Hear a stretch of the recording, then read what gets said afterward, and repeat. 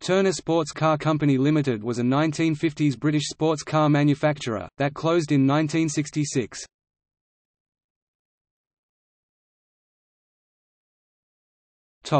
Background. The first Turner models were produced between 1951 and 1966 by Turner Sports Car Company Limited, a company established by Jack Turner near Wolverhampton, England. As well as complete cars, Turners were available in kit form. In 1966, the company closed, after the founder had a heart attack. The company's demise may also have been due to the development cost of a completely new coupe model with a rear-mounted Hillman Imp engine, the prototype of which was incomplete. From the late 1940s, Jack Turner built a series of one-off specials, and prepared racing cars, including building his own engines. The first cars for sale were based on one of the specials, and consisted of chassis, independent suspension units using transverse leaf springs, and Turner's own alloy wheels. It was up to the customer to arrange engine, transmission and body. 8 are thought to have been made.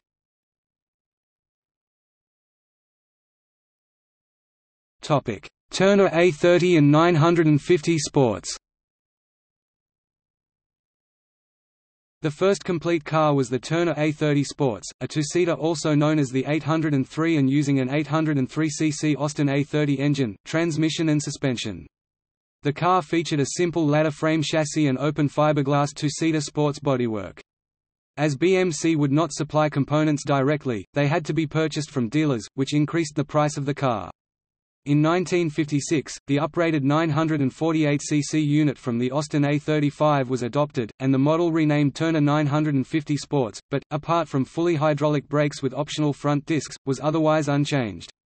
The majority were exported mainly to the United States and South Africa. In 1960, a Turner 950 Sports, with Alexander-tuned engine with a cross-flow cylinder head, was tested by the British Motor magazine. It had a top speed of 95.7 miles per hour, 154.0 kilometers per hour, and could accelerate from 0 to 60 miles per hour, 97 kilometers per hour in 13.6 seconds. A fuel consumption of 36.0 miles per imperial gallon, 7.8 L, 100 kilometers, 30.0 mpg US was recorded. The test car cost £1,052. Approximately 70 to 80 of the A30 model and 170 of the A35 model were made.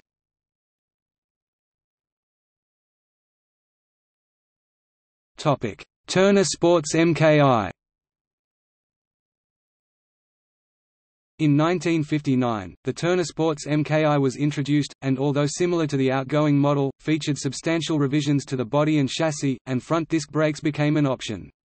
The 948cc Austin engine version was named the Turner Sports MKI, and versions known as Turner Climaxes were also available with the powerful Coventry Climax 1097cc FWA and 1216 FWE units. Almost 40 of the Sports MKIs were made.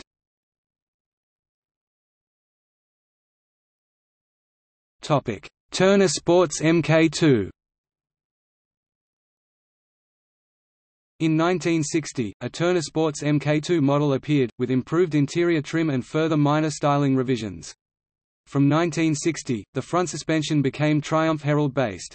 In 1961, as well as the Austin and Coventry Climax engines, other options were introduced, such as the Ford 105E 997cc and 109E 1340cc units. Finally, in 1963, the new Ford Cortina 1500cc engine was also made available. About 150 Turner Sports Mk2 models were made. Many Turners had illustrious racing careers such as VUD 701 driven by John E. Miles in the Autosport National Race Championship of 1963–64, winning outright 15 of the 17 races against the works cars of Jaguar, Lotus and Aston Martin.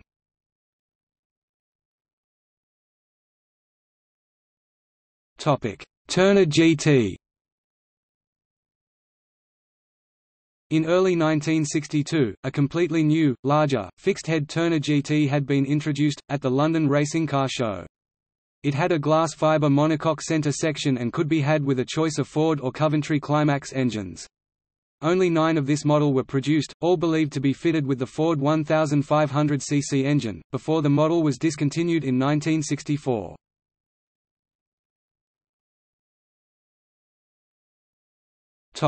Turner Sports Mk3. In late 1963, the final model was introduced as the Turner Sports Mk3, and featured a tuned version of the Ford 1500cc engine as standard. Externally, the bonnet gained a large air scoop. This model remained in production until the company went into liquidation in April 1966, when approximately 100 had been produced.